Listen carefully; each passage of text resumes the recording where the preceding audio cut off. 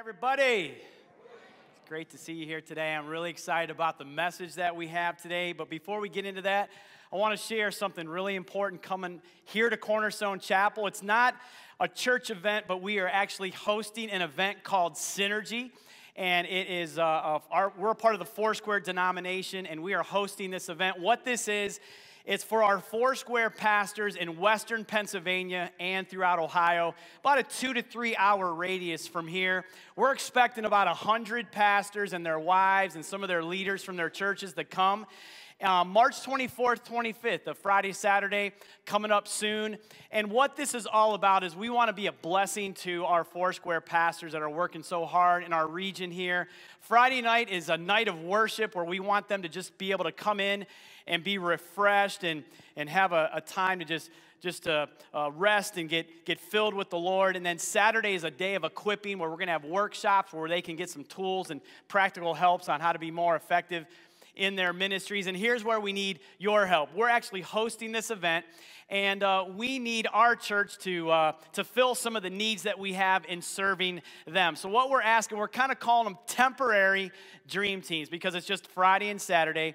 And what we're asking, if you would have like a 2 to 3 hour slot in your weekend that you could just give to be a blessing to these pastors, that would be awesome. And I want to let you know that you can sign up to do this. In fact, I encourage you to sign up to do this. You can do it online, and I want to show you how to do that. When you go to our website, cornerstonechapel.org, scroll down until you see it says Synergy here, and then you click right here where it says Sign Up to Serve. That'll take you to another page where it says if you want to volunteer, click here to sign up. It'll take you to a third page, and I promise that's probably the last one. But when you get to this one, it lists all the different areas that you can serve. It actually tells you the times and actually how many more spots we need to fill them all. But here's some areas that you could help us. We need people at the doors, just welcome team, just hugging and hugging people and smiling and greeting them and welcoming them to our church. And then we also need people to sit at the registration tables and help them get their packets to them and their lanyards.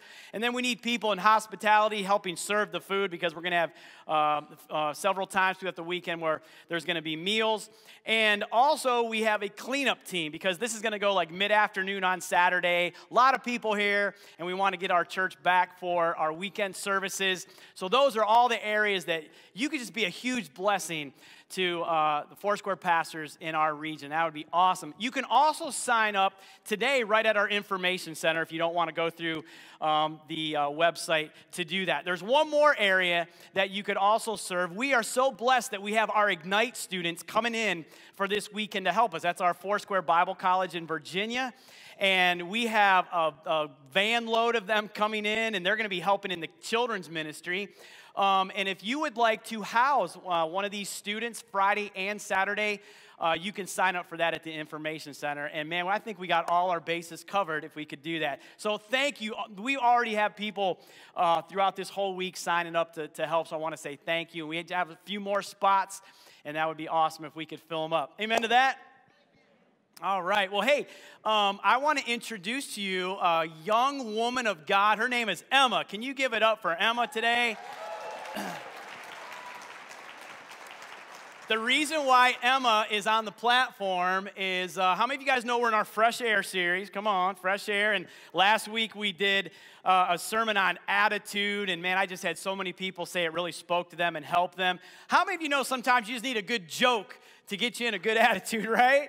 You just need to laugh and smile. And you know, sometimes I have some of those, and sometimes they're good, sometimes they're not good, and you just laugh anyway to make me feel better. But I asked Emma to tell us a couple jokes today to get us smiling and ready for the message today. How's that sound? Does that sound good?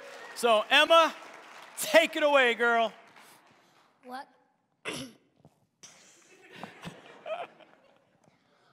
What kind of fish are worth a lot of money? What's that? Goldfish. Goldfish, all right. What else you got for us? What games do leopards always lose? What games do leopards always lose? What are? Hide and seek, because they always get spotted. Woohoo! All right, here's the finale. So this duck went to the store and asked the manager if he sells grapes. The manager says no, so the duck left. The next day, the duck goes back to the same store and asks the manager if he sells grapes. The manager says no. The next day, the duck goes back to the same store and asks the manager if he sells grapes. The manager says no, so the duck leaves. The next day, the duck goes back to the same store and asks the manager if he sells grapes. It's a persistent duck. The manager said no. The duck leaves. The next day, the duck goes back to the same store and asks the manager if he sells grapes. The manager was furious now. He told the duck, the next time you come to the store and ask if we sell grapes, I'm going to glue your beak to the ground. So the duck leaves. The next day, the duck goes to the store and asks the manager if he sells glue. The manager says no. The duck replies, "That's great. Do you sell grapes?" All right.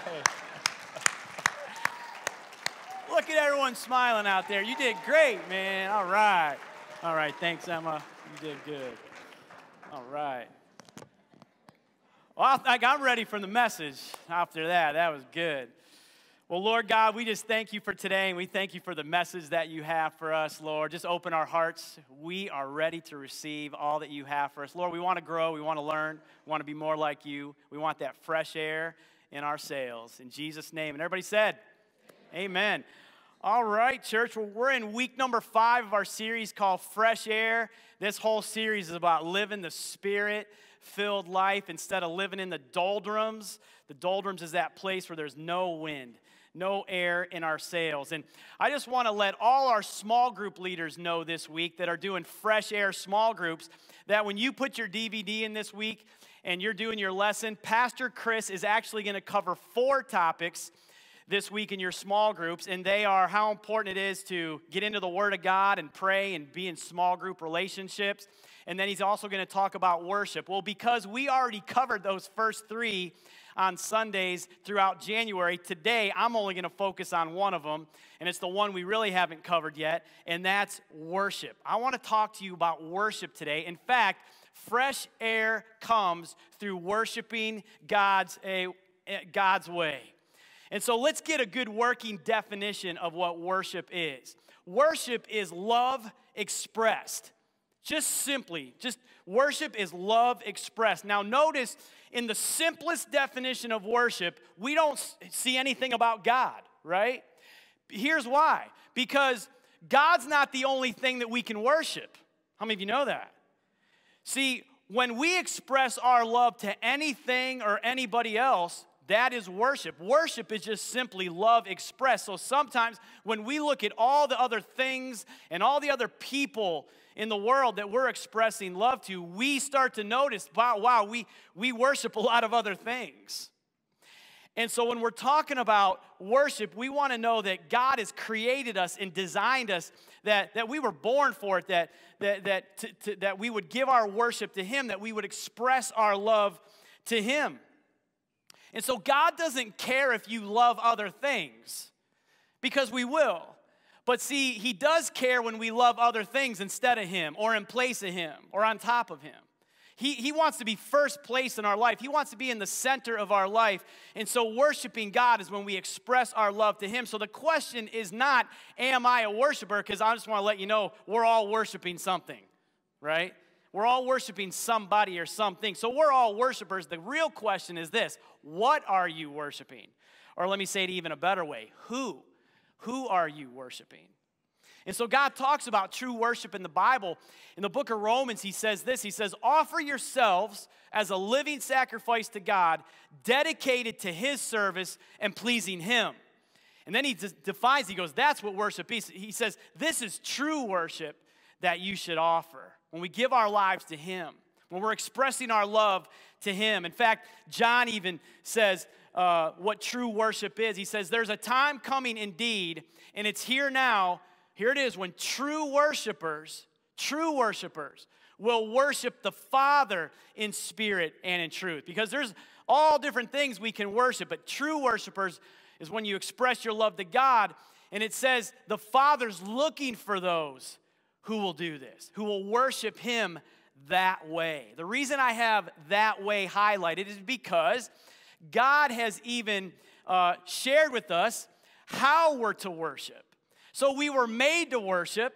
I mean, that's our purpose. We were created to worship him. And then God does one more step. He says, I'm even going to share with you how to worship me. And so in the Bible, he talks about it. And I want to take a few minutes and give you, there's a lot of reasons why we worship the way we do, but I want to just give you 5 today. And the first one in your notes is this: why do we worship the way we do? That way.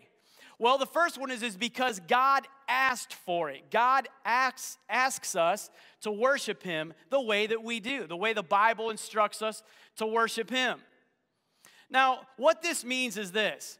It means that God, if God is God, then God gets to call all the shots. How many of you know that, right?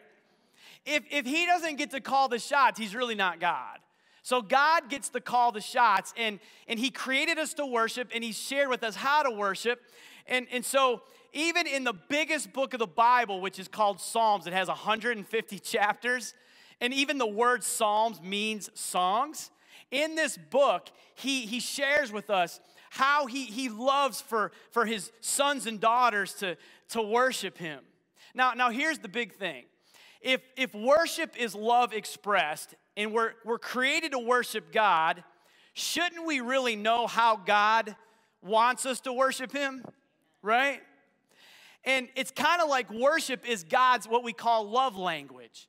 Many of you know the book, The 5 Love Languages. It was written a couple decades ago. And it was actually written for married couples, husbands and wives, to learn their spouse's love language. Like, how does my spouse best receive love? Because I can love them a certain way. Like, I can mow the grass or do the dishes, but what if that's not how they best receive love? So the whole book was based on this premise that we should get to know the love language of the people that we're trying to love. And it'll go much better for us. So some of those love languages are like words of affirmation and giving gifts and acts of service and quality time and physical touch. And we all receive love certain ways. Well, worship is God's love language. That means this: that's the best way that he receives our love. When we express our love to God in what we call worship, which we're going to learn about today, that's God's love language. Like he's receiving our love to him. And so many times people say, well, I just want to love God in my heart. Well, let me challenge you a little bit if you've ever thought that way. I just want to, I love in my heart. Well, think about it this way. If I would tell my wife that, honey, I love you in my heart, but I'm really not going to express my love to you, how many of you think that would go well? It wouldn't go too well.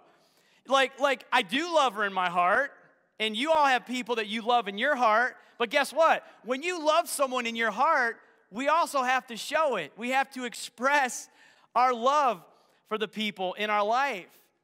And so, the challenge is this.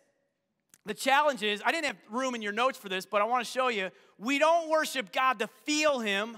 We worship God to bless him. Like, the goal of worship is not for us to feel him. The goal of worship is for us to speak God's love language back to him, to bless him. To say, God, for all that you've done, I love you and I want to express my love back to you. Now, let me tell you, when you make worship the goal to bless him, you will at times just have a sense of his presence, and you'll feel his love. And so you will feel his presence at times, but that shouldn't be the goal. The goal is to bless him. The goal is to express our love to him. And so let's look in the Bible on how God has asked for us to worship him. Let's go back to that book we call Psalms. At the very end, Psalm 150th chapter, the whole chapter kind of sums it up. Check this out. It says this: praise the Lord. Praise God in his sanctuary. So when we come to church, man, we're supposed to praise God in the sanctuary, but guess what? Even outside the sanctuary, it says praise him in his mighty heavens. So out there too. Praise him for his acts of power. Praise him for his surpassing greatness. Praise him. Now he gets into all the instruments. Praise him with the sounding of the trumpet. Praise him with the harp and the lyre. This is like a stringed instrument. Praise him with the timbrel and dancing. Praise him with the strings and the flute. Praise him with the clash of cymbals. And keep those cymbals going. He says, praise him with resounding cymbals. Let everything that has breath, come on, say it with me. Everything that has breath, what? Praise the Lord, man, that's us. And so that's how God has called us to worship him.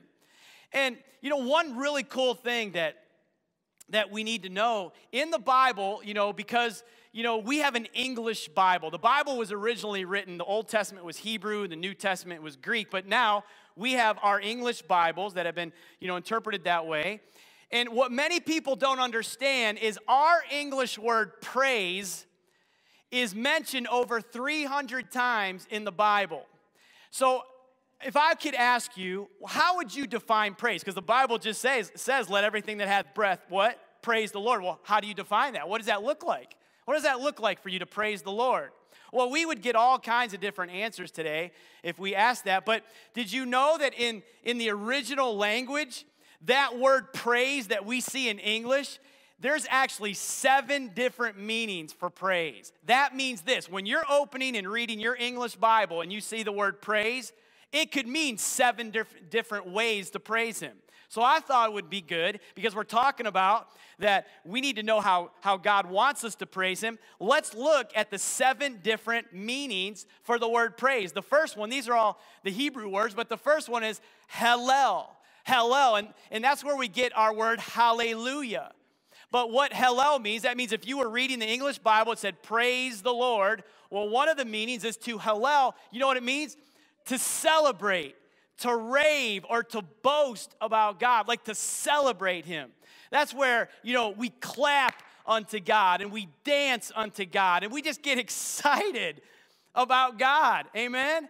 I mean, have you ever been to a sporting event and like your team was doing good and your team was winning? Or how about parents? Have your kids playing soccer and they kicked a goal? What do? No, you're like, woohoo, yeah, go girl, nice goal, nice kick, yeah, all right. Well, guess what?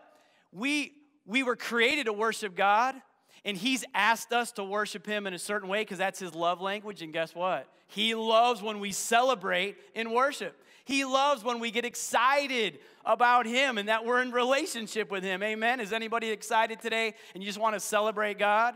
Amen? Man, we just need to celebrate God. The next one is this.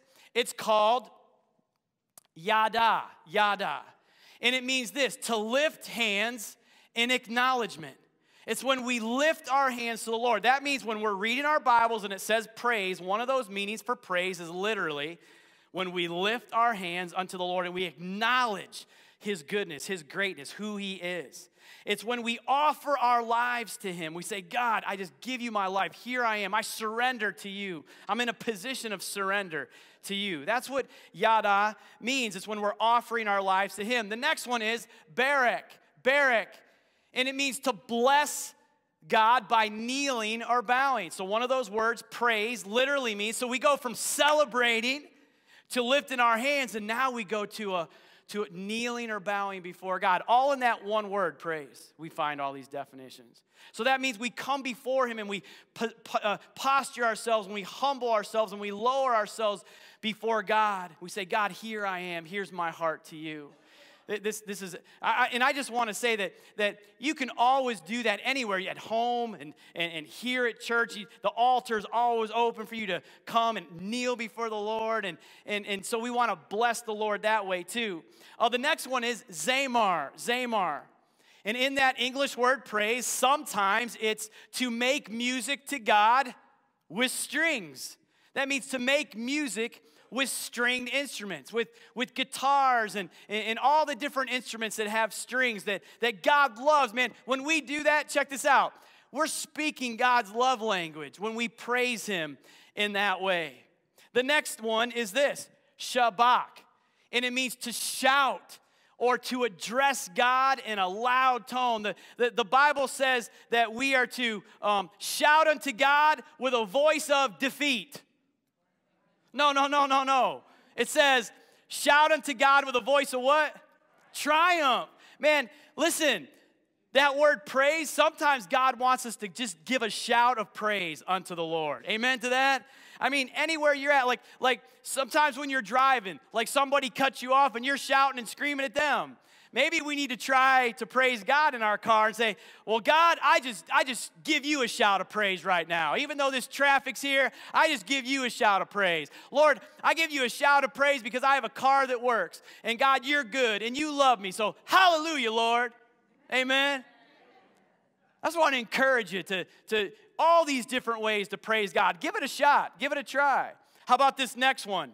It's Todah. Todah. Now see how this is similar to this? They have the same ending, and they both have to do with our hands. That means 2 of the 7 have to do with raising our hands.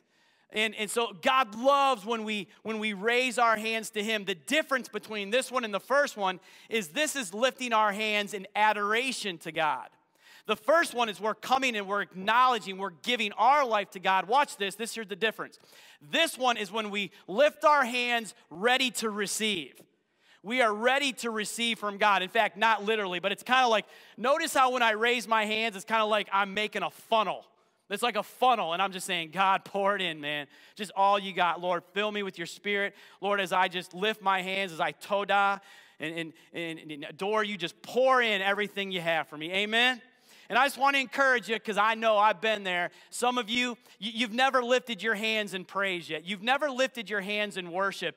And I was there when I was a teenager. Oh, man, I was scared to death. I saw all these other people raising their hands. In fact, how many of you went to a church growing up that they didn't lift their hands? Just raise your hands right now. See, I got you. You just did it.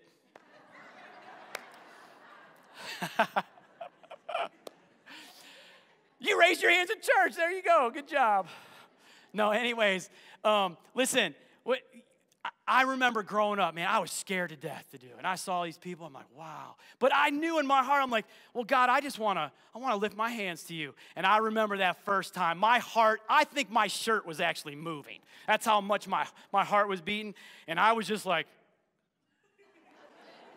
and I'm like, I know, like, all these people are probably watching me. Like, listen, nobody's watching you, man. I mean, just worship Him. Just praise Him. I just want to encourage you. Celebrate. Lift your hands. Give a shout of praise. Kneel and bow. And the last one is this. It's called Tehillah, and it means to sing exuberantly. To sing exuberantly. We're called to make a joyful noise unto our God. Amen? Listen, you don't have to sing well to be a worshiper. Now, if you're on the worship team, you do need to know how to sing, all right? But listen, we're called to sing unto God. Listen to this. Parents, remember that first time your kid started to say goo goo, gaga, mama, dada? Did that bless your heart or what? Listen, that's how God is. He doesn't have to have every little, thing perfect. When you lift your voice to God, He is blessed by that. You're speaking His love language when you sing unto God. Amen? So I just want to encourage you. Why do we do what we do? Why do we take the first part of our week to come here? Why do we take the first part of our service to worship together? Because God asked for it. Because God asked for it. And it's His love language, so that's why we do it. Amen? Good stuff. Number 2, in your notes, why do we worship the way we do? Well, it's because praise is my purpose. Praise is my purpose. Like, I was created for this, man. I was created to praise God. Like, everything that happens in church isn't all for me. It's for God. And so the Bible says in 1 Peter, it says, you are a chosen people, a royal priesthood, a holy nation, God's special possession. He's saying who we are. And now He says, now this is what I want you to do. Check this out. That you may declare the praises of Him. Watch this. Who called us out of darkness into light. Amen? Like, we were designed for this. We are created to praise and worship Him. Now, last week I said that for the remainder of the series, I'm going to have a couple guests come up and just share some of their perspectives on the weekly topic. And so today, I want you guys to give it up for two people on our staff that lead us in worship on a regular basis. Give it up for Nico and Chloe. Come on up, guys. Come on.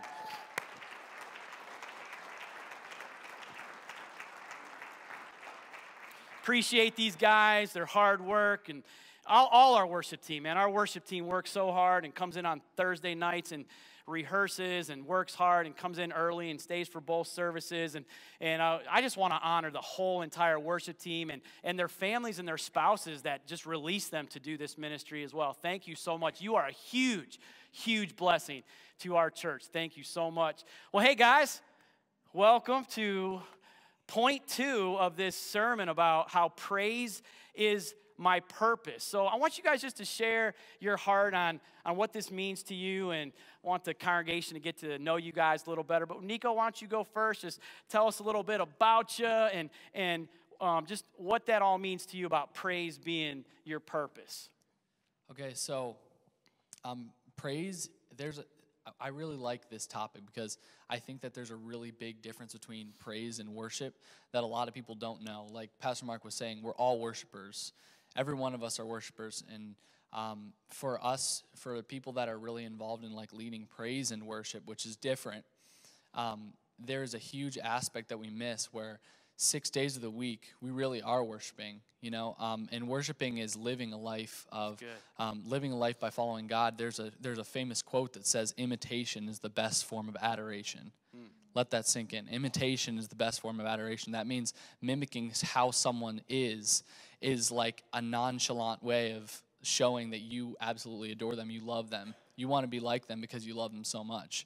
And that's how we should be with Jesus. We love him so much that we want to become like him. And that really shows up in the other 6 days of the week. The seventh day is our day to really show our praise. But those other 6 days, we should be really imitating him. And that's our way of showing worship to him by doing what he commands and being like him. So that's good. Awesome. Yeah. Chloe, what about you? Praise being your purpose. Well, I've thought about this a lot. There's this quote that I heard growing up that says, "A song in your heart gives each day a good start." And I think that's really true. When we have a heart of worship, first thing in the morning, worship in your heart can begin the day right. And in my family, we sang all the time. And it didn't always have to be a worship song, but we were singing all the time.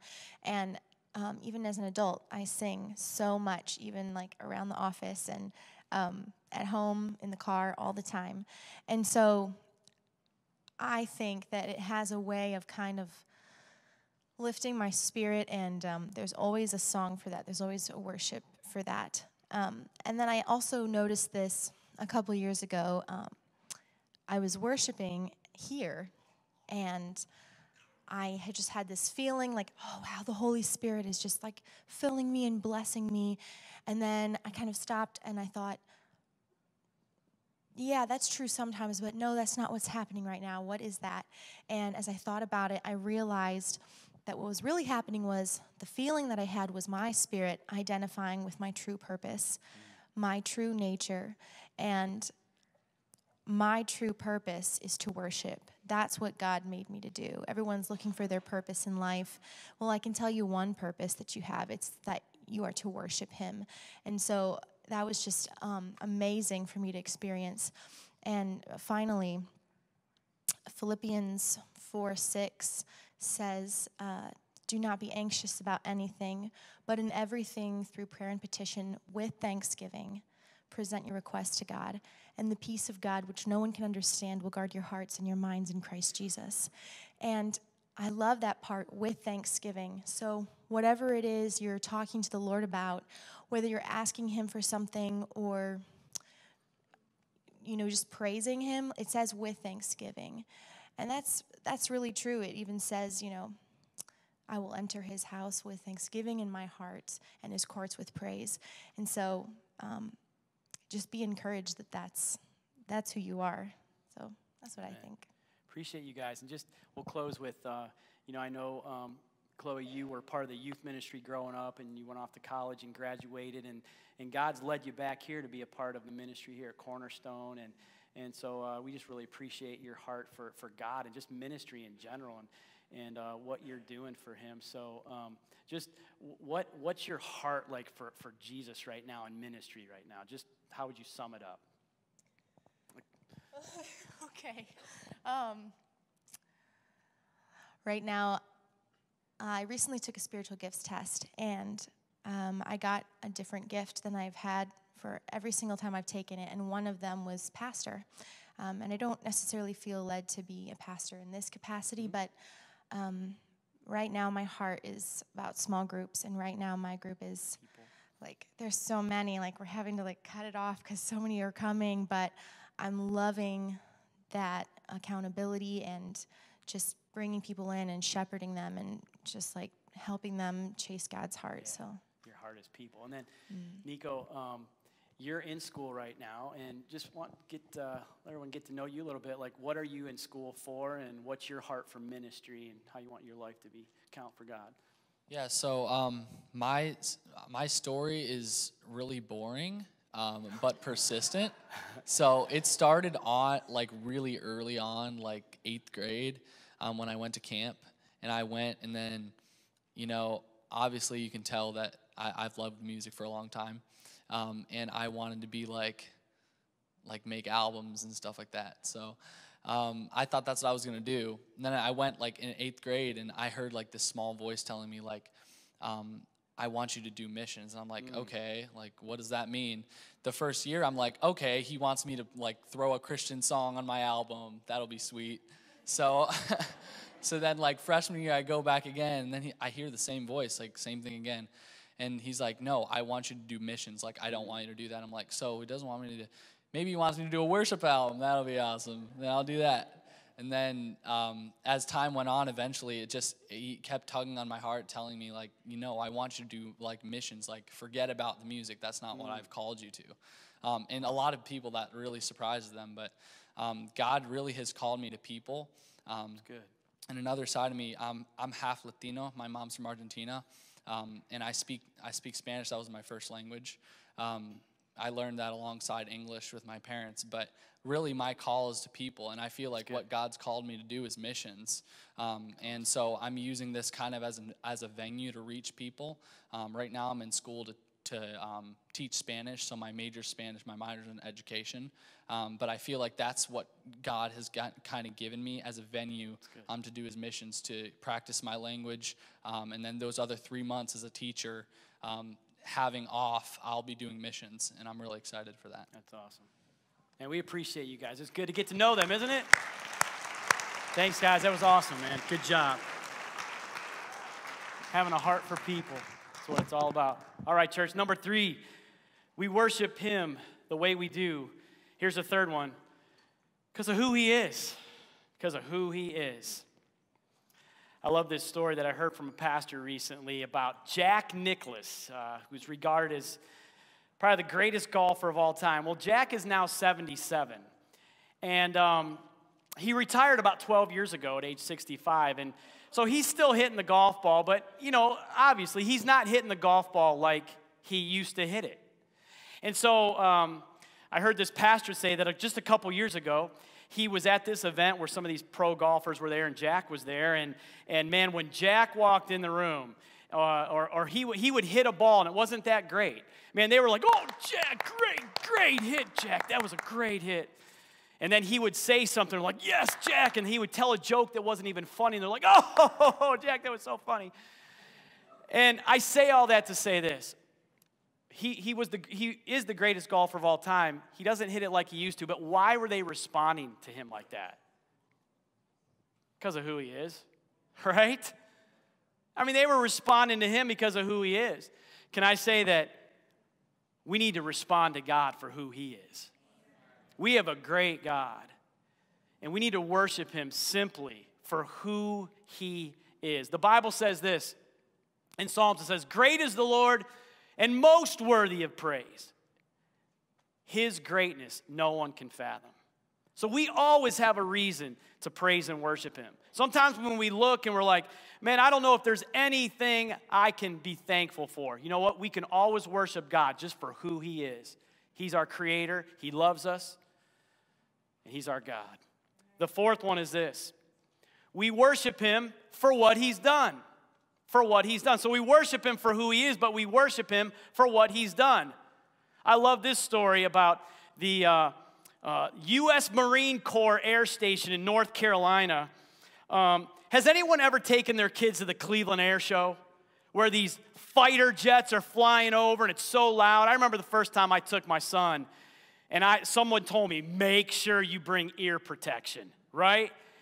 And so I go there, and my son and I have our ear protection on, and I was so thankful, because those fighter jets are just flying over, and it's so loud. It'll just hurt your ears if you don't have ear protection on. Well, there's this Marine Corps Air Station down in North Carolina where, listen, these people live by this place all the time.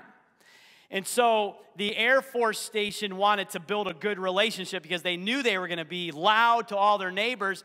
So they just put this sign up in the front, and it said this: hey, pardon our noise, but it's the sound of freedom.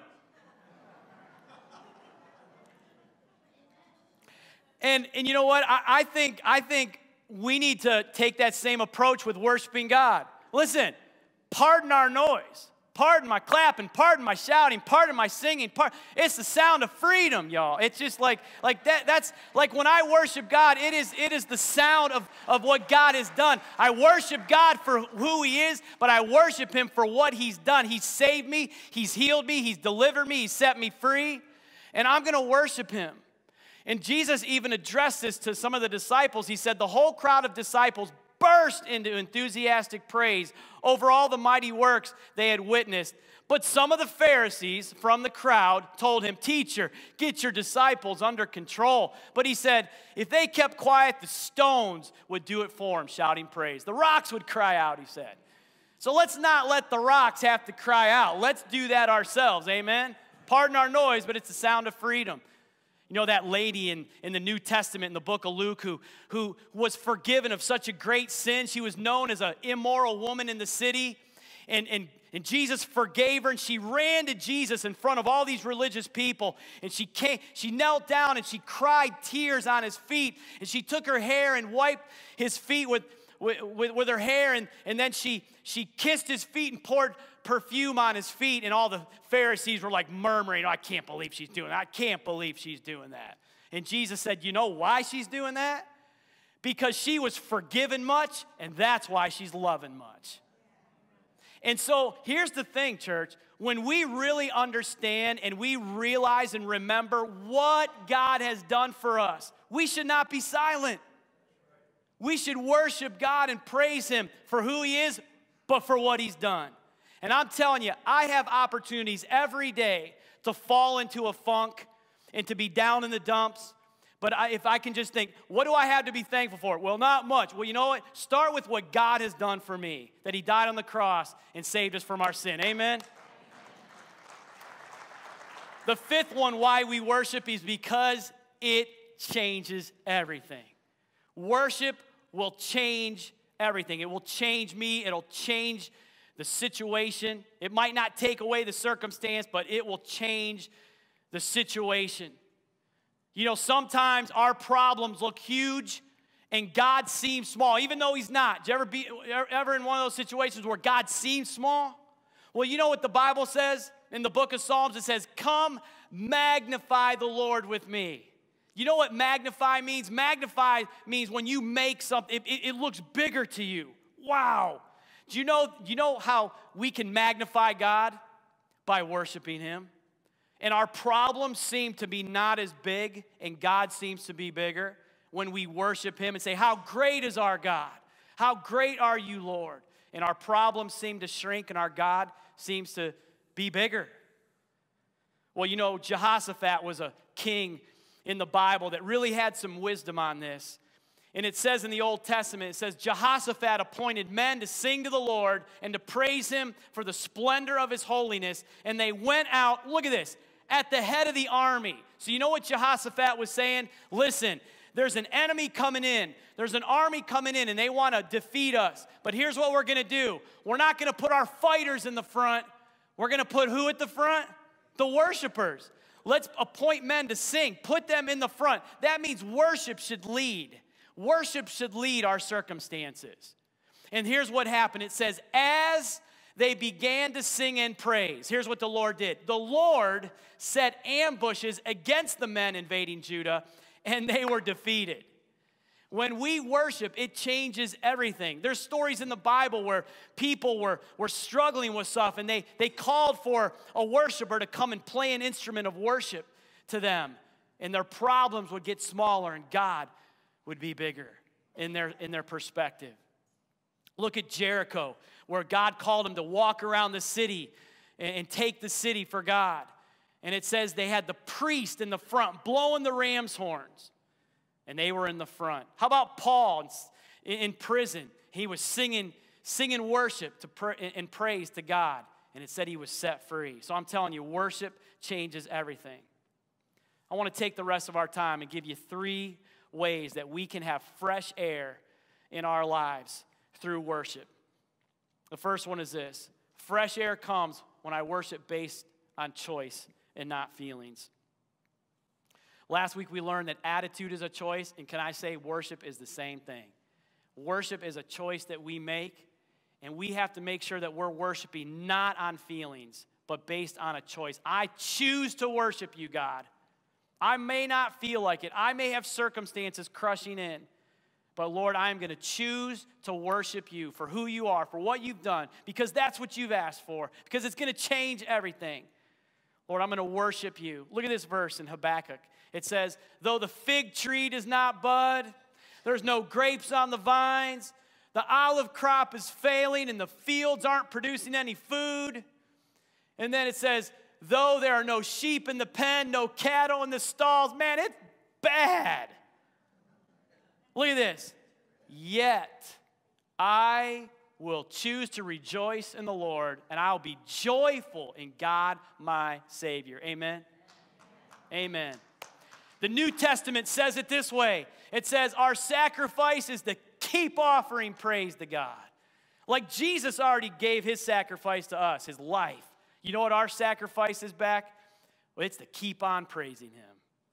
By choice, I'm going to do it. Number 2, I get fresh air back in my sails when I worship with everything I have. I mean, I'm going to give him my all. I'm not going to hold back. I'm not going to give him token stuff. I'm going to give him everything I have. I love this story in the Old Testament where King David, he really messed up. He counted the army. God said, don't count the army. He counted the army. And because of that, there were repercussions and people started to die. And David knew that it was because of his sin that all that was happening. He came before God. He goes, God, please, enough is enough. Please stop this, please. God said, you want this to stop? You have to worship me then. Worship. And he goes, I want you to go worship. Go find Araunah. He has a threshing field. Go build an altar and worship on his land. So David's going to find Araunah, and he finds Araunah threshing wheat at the threshing floor. And he goes, Araunah, I want to buy this field so I can build an altar to worship God. Araunah goes, oh, you're the king. You don't have to buy it. You don't have to give me anything. I'm going to give it to you. You're the king. And David said, no, you don't understand. When we worship, it's got to cost me something. There's a cost to worship. And here's what he said. He says, no, I insist on paying you for it. I'm not going to sacrifice to the Lord my God burnt offerings that cost me nothing. See, worship should cost us something. I mean, we begin our week with it. We begin our day with it. You know, it costs us something that people might not understand. We worship when we don't feel like it. The cost of just, we just give everything to the Lord. The New Testament says it this way. Love the Lord your God with all your heart, with all your soul, with all your mind, and with all your strength. Just give him everything. And fresh air comes into us. Thirdly and lastly, fresh air comes when I worship expecting God to respond. I expect God to respond. How can we do that? Well, because the Bible says this. Come close to God, and God will come close to you. Why? Because he wants his presence to dwell in us. And we need to understand that his presence is what we need every day of our life. Now, here's the thing I want to leave you with today. Because some people could look at this verse and say, what do you mean God comes near me? Isn't he everywhere? Yeah, there's actually this word, it's called omnipresent. It means God's everywhere at all the time. In fact, the Bible says that, like, where can I run where God isn't? Like, if I go here, God's there. If I go here, God. Well, what does that mean? Well, God is omnipresent. He's everywhere. He's in Africa right now. He's in Australia right now. He's in Cleveland right now. But, you know, there's a difference between omnipresent and the manifest presence of God. And that's what we seek when we come near. When I come near to God, when I do some of these things that we learned today, when I kneel before him, when I lift my hands to him, Daddy, Father, just like a child would lift their hands to their dad. Dad, pick me up, hold me. That's what we're doing when we worship, when we sing unto him, when we celebrate and shout with praise. When we worship him, what we're doing is we're coming closer to him, and he is meeting us and coming close to us. So it's not about feeling, it's about knowing that he's with us.